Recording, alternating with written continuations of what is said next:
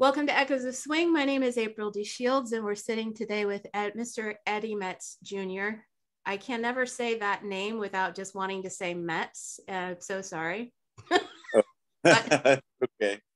My dad passed away 12 years ago, and so I've been slowly trying to edge the junior away. Yes. Eddie Metz is okay. That's fine. I have to let people know Eddie Metz Jr., Ed Metz Jr., Eddie Metz, or Ed Metz are all okay. Acceptable. Okay. Yeah. And when you're on YouTube, folks, put all those names in. I will make sure and tag you as such. Yeah, right. All different titles.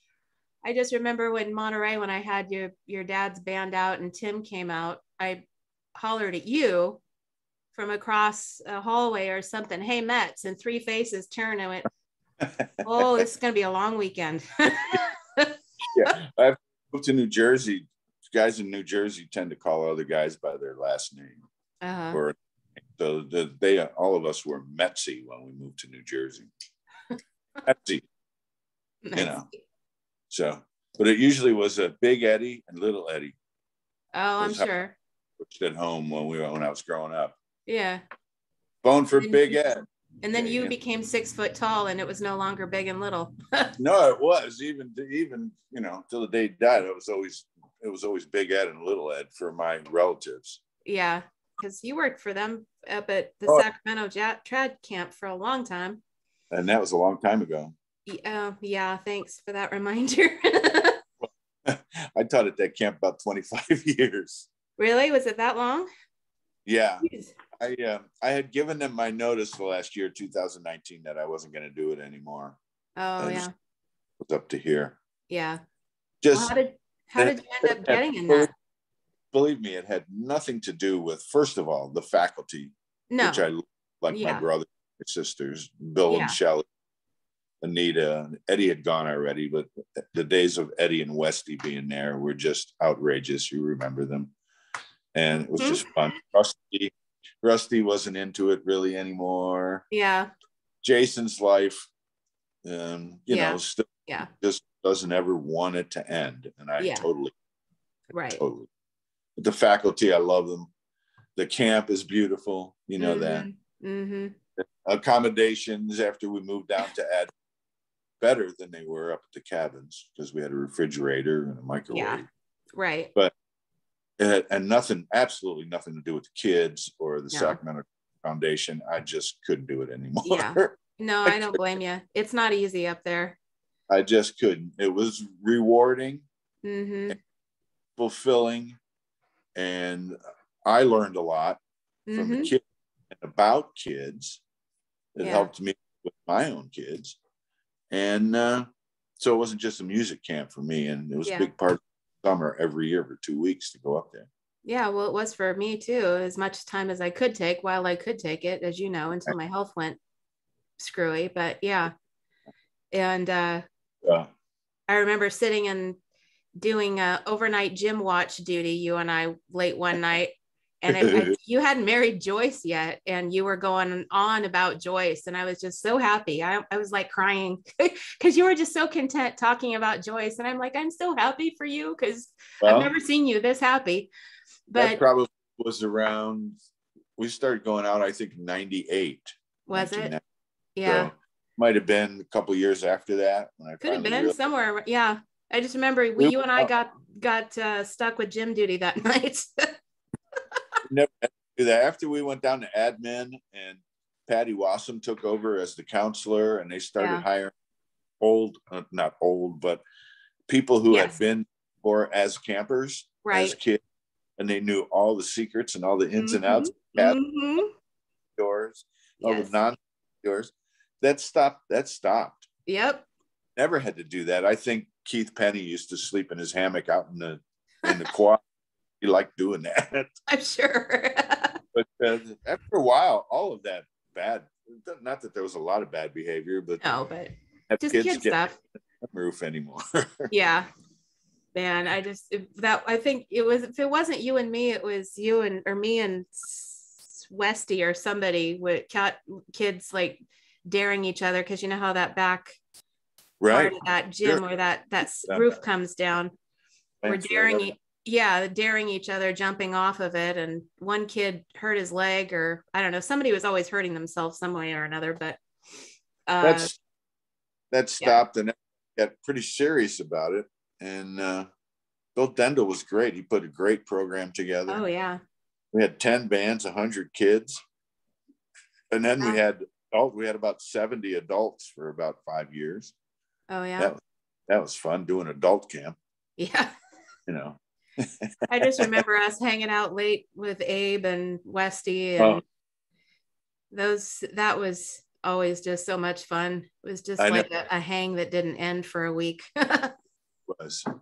Well, I was going to ask you, how did you end up getting that job with the SAC trad camp? Because I know that was just such a huge, I know so many kids that appreciated you as their instructors, especially for so long. I got that job, I was with that band. Probably hardly anybody remembers anymore, the Black Dogs. No, I remember, but yeah.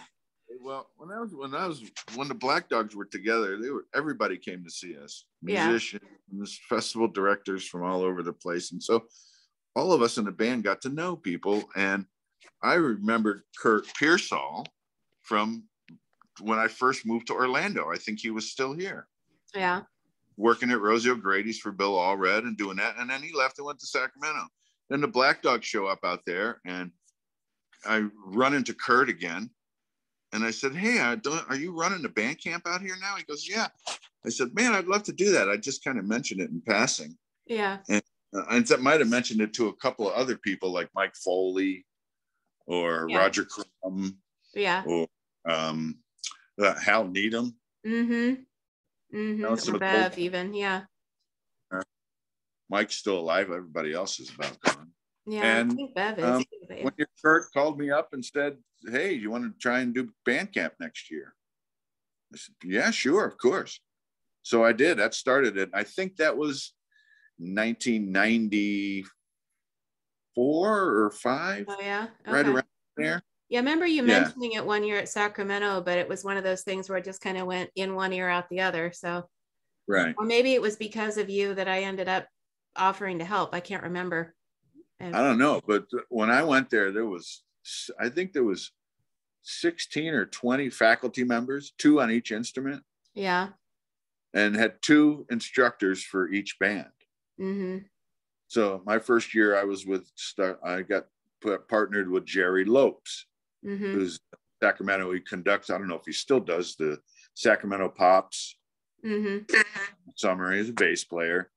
So we got in this band together. I had never done camp before.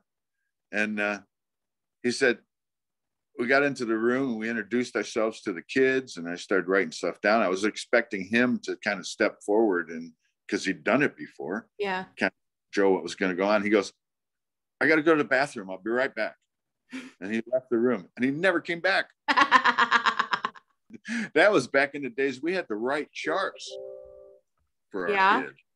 We had to write charts. After a while, when Bill took it over, and Bill Dendel took it over, we just handed out lead sheets. Yeah, I remember that part. Yeah. Learn to improvise camp, which is what the music that we play is all about. Right. Well, and that's what the kids were constantly trying to force you guys to help them with anyway. Right. So then we started improvisation classes and theory classes and things like that for an hour a day. Yeah. When I had improvisation class or theory class, I got the drummers for an hour. I get to do drum clinic for an hour with the drummers, which I think they really got a lot out of. I do too. I remember I don't know, I was helping Evil Bill with schlepping chords around or something, getting probably. And I had a break, and I think you had all the drummers outside the cafeteria.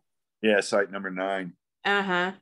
And I had a few minutes. I was just hanging out, so I'm like, oh, let's listen to what Metz has got to say, because all the kids were kind of like, and so, well, I got to hear this. So I walk over, and I swear I almost just dropped dead of a heart attack, because you were saying exactly what Saunders had said to me when I was like 6 about the different parts of the beat.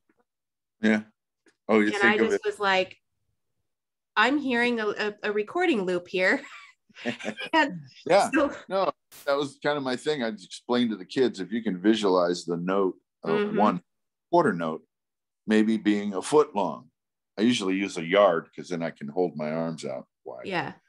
And it's easy. You divide it in the middle, and there's guys who play right in the middle of the beat. And there's guys who play in front of the beat. And there's guys who play in back of the beat. And as a drummer, I have to figure out how to play with people like that. Most of the time, I'm going to be in the middle of the beat. But what happens if somebody's kind of behind the beat? Do I push it a little bit? Yeah, a little bit. Yeah. And it becomes very minute, and it's easy to talk about it and hard to explain. Yeah, exactly. It's like if you get it, it's easy to talk about. But if somebody isn't understanding, you can't explain it. Right. But I remember that because that was one of the things that once I was playing myself in high school, my music teacher was attempting to explain what you were telling these kids. And I'm like, yeah, duh. And all these other kids got this. Yeah, just kind of how we think, especially drummer. Yeah. Boy, oh boy. No. Well, you've got to know what that is. I also used to say to them, listen, drumming is drumming, no matter what style of music you're playing. Right. The actual physical motion of playing the drums, learning how to bounce the stick, which is the whole secret to it, and listening and getting a good sound is true in any style of drumming. Right. Okay. And so you have jazz, which is based in triplets and swing eighth notes. And then you have rock and other music that is based in straight eighth notes. You know, sometimes rock has a swing to it. Sometimes polkas swing, you know. It's true. Go listen to Jimmy Sturr. They swing the hell out of it. Yeah. So it's all, I used to just tell the kids, you know, I can't improve your technique in a week at camp. I can give you tools to go help your technique. Right. But I want to introduce you to how to deal with different styles. Yeah, so you're not going to walk out of here playing like Buddy Rich. It's not going to happen. But or walk out of there playing like Neil Peart from Rush. You know, a lot of the kids at that time really liked him. They'd come in. Who's your favorite drummer? Chad Smith from the Red Hot Chili Peppers. Yeah. None of them hardly ever said a jazz drummer. No, because they didn't. Yeah. They didn't know about them. Used to say, listen, I'm going to talk about some old guys. Yeah. That you've never heard their names before. But if you do me a favor and just write it down on the piece of paper I handed you, and go to YouTube, which is your greatest tool ever. Yeah. Or go to Drum Workshop and watch all the different solos of different drummers and see all their techniques. Best way to learn how to play drums is to watch other guys do it. Yep. Well, and one thing Hedges used to do was every year he and Saunders would literally write a list out of different musicians. Even, I mean, you know, Hedges being Hedges, he would throw in things like read Voltaire, you know, just like what? Oh. You know how Hedges would be. Yeah. But they would come up with a list, and that was basically my homework every year. And so my mom would take me to the library and I would get as much as I could find. And but one thing I do remember is I don't know if we were hanging out in somebody's room or at some festival. And you started I may have been Alan. He had his computer with the speakers. So it was probably his room. And we were always listening to music and sometimes having conversations in between. And you started getting kind of like looking at me like, and I started getting the feeling like, okay, is something going to happen that I need to leave because you got this weird look on your face. And you brought out a disc of some rock band. I don't remember which one. And you were like, don't tell Saunders I played this for you. Yeah, he's going to kill me. And I went, so I pulled out like it was a Santana or a CCR or something like that. And I'm like, well, then you can't tell him I've got this. Right. You're like, oh, he'll be more mad at you than me. Sure. Because on my trips, I'd sit for hours on planes, you know? Yeah. We've done it before. I have tunes on my phone and my headphone, and I just set it on shuffle, and it's a pretty wide variety of things that are going to. Oh yeah, me too. Never my own recordings though. Yeah. Well, I can't mean, stand you had to hear those over and over and over again when you were producing them. Yeah, so. I always do. And in fact, there's one that I just heard recently that's going to come out by a guy in Windsor, Hugh Leal. Is there. I knew him from when I lived in Michigan. Saunders, everybody knew him, Paul Keller. He's putting out a recording of the Easy Street Jazz Band, which I was the original drummer in Ann Arbor, playing a concert with Pee Wee Irwin, cornet player. Yeah. And so he sent the tracks just for me to listen to it. And I was like, oh my God, I was 20 years old. I was in college. Yeah. And a tumultuous point in my life where I was trying to be a musician and my parents didn't want to hear that. And flunked out of school, but that's another story. I tell that story on Dan Zeilinger's interview. Yeah. So I don't do that here. But he played and I listened to it. I'd get about halfway through it and I'd be like, oh man, I'd go to the end where maybe there was a drum solo or 4-bar break at the end. And I'd be like, oh, okay. And I wrote back to Hugh, okay, this will be fine, but I'll probably never listen to this again. Yeah, exactly. I can't deal with it. Yeah. It's like, why did I do that? But that's recording, Well, it's part of growing up and just kind of, finding but your own way. I said it before. I know it. And I know it wasn't my best performance. Of course, I was 20 years, but I'm just not, I'm going to say, okay, thank you, and kind of way. This is gone forever. It's, well, not really, but no, I usually forever. So it's okay. Well, speaking of Saunders and being 20 years old, he used to say that, and for anybody, because again, interviewing friends for me is difficult because I automatically, you and I know who we're talking about, but anybody watching wouldn't. Tom Saunders, not the bass player from New Orleans, but cornet player. Yeah, his uncle in Detroit was like another dad to me. But he had told me, and this may be wrong or him trying to pull my legs. A lot of times I never could tell when he was doing that he had hired you as a teenager with like McKinney's cotton pickers, or was? When my dad was a piano player. Yeah. We lived in Ann Arbor, but he wasn't a professional piano player, but he was a very good player. Yeah, he was. When a guy named Dave Hudson put together the revival of the McKinney's cotton pickers, called the New McKinney's Cotton Pickers, which was a regional hot 20s big band. Yeah. In the Detroit area, in the Detroit, Ohio, Indiana area. They put together the revival band playing all those old arrangements, which Dave Hudson had transcribed. Tom Saunders was the second trumpet player. They asked my dad to be the piano player when they first put together. Yeah. So my dad went to the first rehearsal, found out that they had a whole bunch of jobs lined up. It was going to interfere with his day job, and he had to pass on playing with the band full time. But then Dave Hudson called him and said, "Do you have a teenage son who's a kind of a big guy, he likes to move equipment?" Said, "Yeah, my son Eddie, he's a drummer. He's moving his drums around all the time." He said, "Would he be interested in being the band boy for this band?" Which meant going to all their gigs. Right. Being there early to set up the sound and set up the stands and set up the lights and put the music out, make sure the chairs were there. Yeah. Maybe help the drummer move his stuff in. So I got hired as the band boy for the McKinney's. Okay. So I got to sit there all night long and listen to these guys play. Yeah. So it was Saunders, and then the just recently passed John Trudell was playing lead trumpet. Yeah. A really good friend of mine from Ann Arbor, Paul Klinger, played third trumpet. Yeah. The saxophones were amazing. Dave Hudson was on alto. Teddy Buckner was from the Jimmy Lunsford band. Yeah. He was playing alto. The tenor player was George Benson, who was the Detroit saxophone player who played a lot of Motown stuff, along with the baritone player, Ernie Rogers. Oh, I haven't seen. Yeah, okay. So I think most of these guys have now passed on. Yeah. And Paul and Johnny and Tommy have. Al Winters was the trombone player. He's passed also. Oh, I didn't know that. The guy.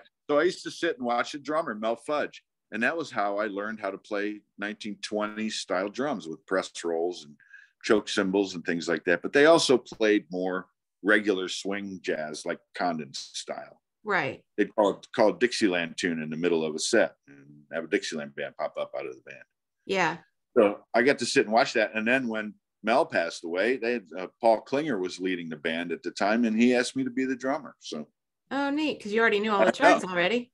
Yeah. I think at the time I was in my first gig with them, I think was still in high school. Oh, yeah. Like a junior. I remember Saunders saying you were in high school or something, but I couldn't remember all the details. We went in an RV and drove to Charleston, West Virginia. And oh, geez. There's a picture of me, so I'd have to find it. Me in a big, huge, gigantic, the only jacket they could find, a white jacket with piping around it, with a black ruffled shirt and a white bow tie. I have a picture of the guys in the band. You know, who sent it to me was Saunders' nephew, because I was trying to come up with a bunch of pictures for an archive show I did years ago, and I was 20 myself, and I was trying to figure out how to put these pictures, because it was an audio only, how I was going to arrange this. And so I asked Tom for some help, and he sent me a bunch. I'll have to send you some, but they're the ruffled 70s shirts. Yeah. Yeah. Black. It was a black shirt with white edgings on it. Yeah. And then it was a white jacket with black piping and a white bow tie. Oh my God. It was pretty sharp. Yeah, it was like backwards of everything. Like it's usually a black jacket and a white shirt. Right. It was a white jacket, black shirt. My dad got married in a tux like that with a white jacket. So yeah. It's all right. But then again, my mother wore a hoop skirt, so we'll move right on. My senior prom, I looked great in a lime green tuxedo. God. Oh yeah. Reminds me of that scene in Dumb and Dumber, but yeah, that was light blue and orange. It's pretty much kind of like that. Yeah. And I think that reminds me, I now remember why I started saying "Hey Metz." It was because you were imitating Curly one time to make me start laughing. Curly, yeah, and so and it just because Curly would go, "Hey guys, hey fellas," or something like that. So that's what that's what it was. Yeah. Hey Metz. A lot of history, my girl. Huh? A lot of history there. I know. You didn't know you were going to get a kid sister when Sonder hired you for the Midwest All-Stars, did you? No.